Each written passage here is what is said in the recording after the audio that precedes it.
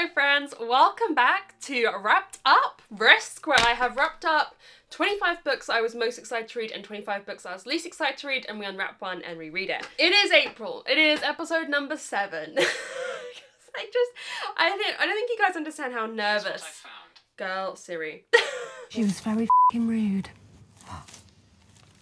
Weren't she? I don't think you guys understand how nervous I get. This is episode number 7. In the previous 6 episodes, we've unwrapped 4 that I was most excited to read and 2 that I was least excited to read. So, I mean, we're hoping to keep carrying on the positivity. However, we are doing something special for episode 10, which I'm not going to tell you about yet.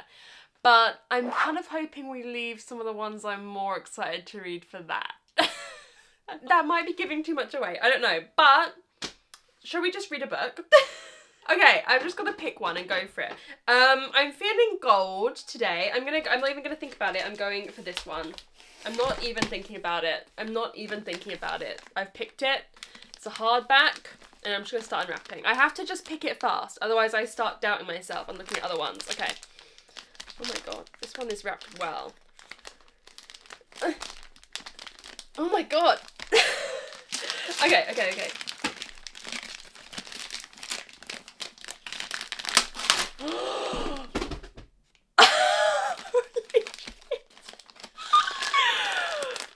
You guys. No amount of money would keep me here. So, we've got, as you can see, Girls of Fate and Fury, which is the finale to the Girls of Paper and Fire series. Holy shit. This is going to be the first series I finish this whole year. We're finally going to finish this series. Oh my god. Yeah, okay, so this, I'm sure many of you know. We'll talk about more of the plot when I first check in with you. But we're following Lay, who was forced to be a paper girl in the first book, who were forced to sleep with the king. Now we're kind of like in a war situation. I'll try not to spoil anything for the whole series. I'll talk more about in vague terms, you know me.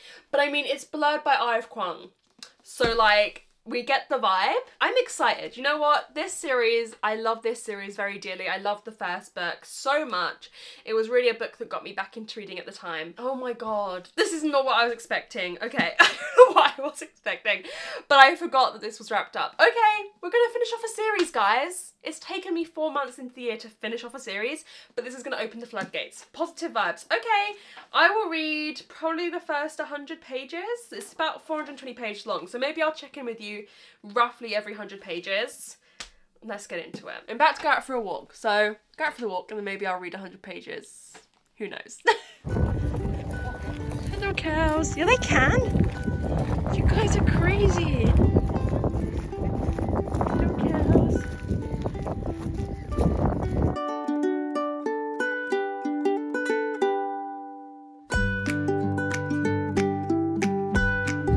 Megan's at home with her friends. Guys, you gotta stop. Cows on FaceTime. Oh my god, it's gonna meet up there. They're chasing us. The cows. They won't leave us They are alone. your best friend. They say that looks like a cow.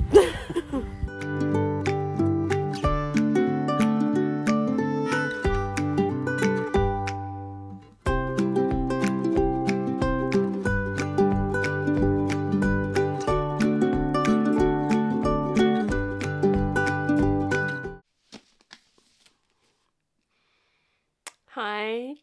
How are we doing? I'm 100 pages into Girls of Fate and Fury. I'm just gonna leave.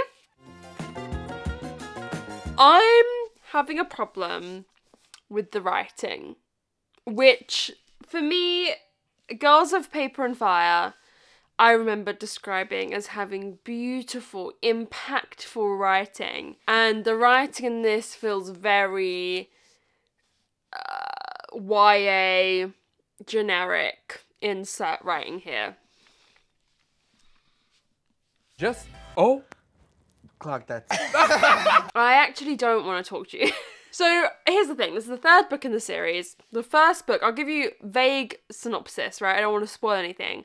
First book, Lay, I think I told you, is forced to be a paper girl who a girl's forced to sleep with the king. She develops a sapphic relationship with one of the other paper girls while she's there. It's not really a spoiler. A lot of people talk about that. I think it's in the synopsis that she gets in a relationship with someone else. I mean, you know, this is on many sapphic lists, so we can connect the dots. Yeah, so there's that book. The second book is kind of like a quest book, and then this one is more war. Right, essentially, that's all I'll tell you. Ran into a problem first where I found, recaps of the first two books. The first one was on Recaptains, but they didn't have a second book. So I went somewhere else for the second book, and I was reading the synopsis for the second book. The first book I remembered pretty well. Like, I remembered all of that. The first book was a 5-star for me. The second book was a 4, if we're being honest, maybe a 3.5. And I was reading the synopsis, and I was like, I don't remember a single part of this.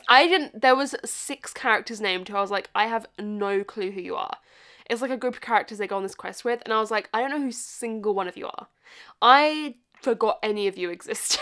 So I guess that's a bad sign if I like forgot a good chunk of this. And a good chunk of the first part of this is trying to remind you of who a lot of those people are.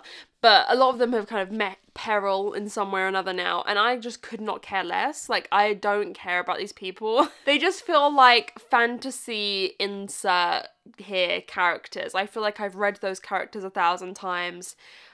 They're nothing unique. Is it creative and unique? I'm genuinely curious. No. Guys, this is actually terrible for me. I'm hoping it's gonna pick up, but the writing for me just isn't what I thought I knew from this series right now. And I feel like the book has moved, or the series has kind of moved away. The first book is amazing, and I just feel like these other 2 books have got lost in the weeds a bit, and they're not sure exactly what they want to do, and there's just like all these moving parts, but none of the moving parts have necessarily been like fleshed out enough. The characters now that we're meeting again from the first book feel like shells of who they were. I don't know if it's on me and the fact that this is now one of the oldest series that I've been reading, and I read the first one long ago and then the second one quite a while ago, because then there was quite a big gap. I think it was like around 2 years between the second and this one coming out, and then it's been about a year since this one came out. So maybe it's been about 3 years since I read the second one. That is entirely possible. So I don't know if it's on me and it's my fault, but I remember how much I loved the writing of Natasha Yan in the first book. And if it's been so long from me reading the rest of the series that I'm now coming to this as a fresh book, I should be able to love it. And the writing, even if I don't like the plot, and I think the plot is like lost in the weeds a bit, whatever, like the writing should be a constant for me. You know, like the writing I should be able to enjoy as much as I enjoy. I remember that being a huge plus to me in the first book. And I'm just feeling very worried. I don't know what to say. I don't know. It's just not doing it for me. Have I outgrown YA? Have I like reached a point now where I'm not enjoying YA as much? Do I need to stop reading as much YA? There's a lot of questions. So I am hoping tonight that I will get halfway through this, but I've got to be honest with you, I'm not feeling super motivated to read right now. I don't know, it's not looking good for me. I'll see you in a bit. I don't even know what I'm reading, guys. I don't want to talk to you. I'm in pain, my stomach hurts. I'm just sad, okay? I've come to the realization, I made a realization, I connected the dots. I've connected the 2 dots. You didn't connect shit, but I've connected them. That this is dual POV, dual timeline, and I don't believe the others were. The second one might have been. Hang on, let me look. No, I don't think it was. No. So this is the first of the series where we suddenly have dual POV because certain characters are not together, and it just doesn't work for me. It took me, I kid you not, it took me 3 hours at least, if not more like 4, to read 110 pages. Which for me is really slow. And I wasn't even doing anything else. I didn't do anything else in this time. I just read this book so slowly. I was so disinterested. I've just caved and I bought the audiobook, which I never do for a book I've read half of already. But for my sanity, I need the audiobook. And the audiobook is rated really highly, so I'm actually hoping it might turn it around for me a bit. And that some of the lines I'm finding more cringe in this, I will like more. I just don't care. And this is really sad to me because this was like a favourite series. On a lighter note, let's stop talking about that. I just got 2 deliveries from an order that I made on Book Depository.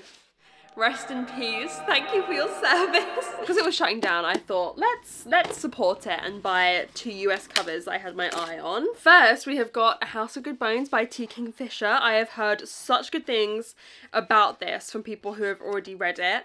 I just know it's about a woman who goes to her mother's house and her mother has changed and seems to be becoming very strange. It's a horror surrounding that, so I'm super excited for that. I still haven't read a T. Kingfisher. That's my second one that I own, but I'm hoping to read them both this year. And then the other one I got, because this isn't out in the UK until like, I want to say like October. Oh, it's shiny. I didn't know it'd be shiny. It's The Golden Spoon by Jessa Maxwell. This is The Great British Bake Off Murder Mystery. Are we obsessed? I'm just expecting fun times from this. Not expecting the greatest work of art ever, but I'm expecting to have a good time. So, listen, that's cheered me up a bit. 2 fan deliveries. Ah, so cute. Anyways, we're going around my grandparents for dinner. And then when I get home, I've got to wash my hair, so I don't know. I want to finish the book tomorrow, though. Like, oh, is it not in focus? Sorry. I'm not waiting any longer to finish this book. I don't think you guys, if you haven't been here for a long time, and like haven't seen me talk about this series a lot back in the day and how much I loved it, you don't understand the grief that I'm experiencing right now. Like, I'm so sad. Guys, there's been a plot twist. Getting the audiobook of this has completely changed how I feel about the book. Oh, how the tables have turned. I'm really enjoying it now. I'm enjoying the writing. This is crazy to me because usually when I read a series a certain way, I really prefer to like always read a series that way. And I've only ever read this physically, but there's something about the audiobook and hearing this said to me that has changed how I feel about the writing. It's miraculous. It's a Christmas miracle. So I'm now 314 pages in, so I've only got really the last 100 pages left. And yeah, I'm really enjoying it. Now, I wouldn't say it's not gonna be a 5-star for me because A, I had that kind of reaction to the first half of the book. And B, it does have that dual perspective, which isn't my favourite. And C, I've just been thinking about it. I mean, keep in mind, I'm enjoying this now. Like, I'm having fun. It's just difficult to talk about my reaction to specific parts because, like, everything's a major spoiler. I've just been sitting and thinking about it and thinking about what book 1 did and kind of what it spoke about with sexual assault and victims of people who've experienced that. And I just feel like this whole kind of where the series has gone into this war and like kind of typical fantasy, I feel like isn't where I guess I wish the story had gone, although I don't know where I wish the story would have gone. I just feel like it's not playing to the strengths of the first book. I would almost recommend just read the first book. I think the first book is amazing. It can kind of be treated as a standalone because I love the first book, but I just think that it kind of has just become like a typical YA fantasy. But I feel like in this last quarter that I've just read, stuff has finally started to happen, thank God, with characters I actually care about. Like, there was the first chapter I read via the audiobook, I was like, holy shit, we're going there. Finally, some good fucking food. So, I'm enjoying it a lot more. It's a much more pleasant read. It's probably going to be somewhere around like a 3.5, maybe even a 4 if I really enjoy it. I want to give it the benefit of the doubt because I maybe should have read the whole thing via audiobook. I don't know. Yeah, depending on what this last section is like. I'm nervous because I am starting to like, you know, we've got characters now that I care a lot about, like in the centre of everything, and I'm nervous about what's going to happen. But I'm excited to finish it and see what I think. We're going to go out for a walk now. It's a lovely day. It wasn't supposed to be this lovely, but it's turned into a lovely day. So we're going to go out for a walk in a bit.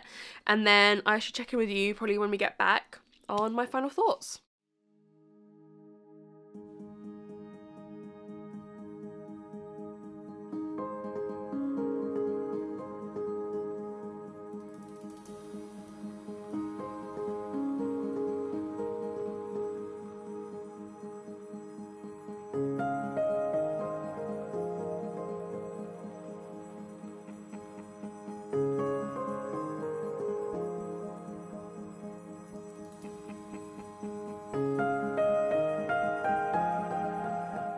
Good morning. I finished Girls of Fate and Fury this morning. I read most of it yesterday, but I finished up the last little bit this morning.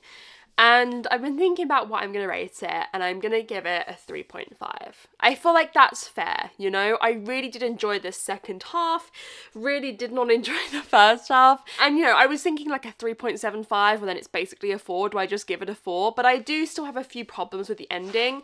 I feel like the stakes weren't high enough, you know? Like, I kind of feel like I went into this expecting to lose characters, a lot of characters I really cared about, and I didn't necessarily. So, I don't know. I feel like the stakes could have been a bit higher, but I still really enjoyed it. And for me, I always find it tricky when books do this. It's either I love it or I'm like, just finished the book already. But we had like the big, you know, culmination of the book, and then there's about 40 pages at the end that are kind of just following the characters after that and just like tying up the loose ends and seeing how some of the characters have grown over the course of the series and the book. And I actually loved that in this. I feel like it needed to happen. I feel like there's certain characters who needed resolution, and I feel like it ended in a nice way where it feels like everything's still not perfect, but like we're here. Do you know what I mean? I don't know. I really enjoyed the ending, and I felt like it really, I don't know, honoured the characters and what they'd been through and the stories that they'd had. So many different, you know, not just the main characters. And I really appreciated that. So yeah, it's a 3.5. I'm really glad to have finished this series, you guys. It's my first series of the year. This is it. This is the big one. This is for the girls, this one. So far, I just had a look at my spreadsheet. I've started 4 series that I plan on continuing this year. And I've finished one now and I've DNF'd one. So we're at +2 series from the start of the year. We need to be at least -1 by the end of the year is the aim of the game. Yeah, glad that I've read this, and glad that I finished off this series, and I'm intrigued to see what Natasha Niang comes out with next. She's like not on Instagram or Twitter. I'm like, girl, where are you? I feel like this series is a nice YA series, but the first book is like the book, you know? I don't feel like the second and third one necessarily needed to be 2 books. I can see that it should have been a duology. Yeah, the first book is the one that's truly amazing, but I'm glad that I got the resolution for all these characters. So I hope you enjoyed this vlog. I just want to let you guys know, there's not going to be a vlog next weekend. There'll still be a video, but it won't be a vlog because I'm about to embark on a big video project that I'm kind of terrified about, so wish me luck. So I'll be working on that over the next 2 weeks, and hopefully that should be up next weekend. But it's a really exciting video that I've been putting off for a long time, and I'm excited to do it. So yeah, that's in the works. So this was kind of the last book that I was reading before that. Glad I finished the series and it's done. So anyways, I hope you guys enjoyed the video. If you got to the end of the video, comment like a sword or knife emoji or anything like that, because there was a lot of swords and knives and stuff in this book. Thank you guys so much for watching, and I'll see you very soon in another video. Bye!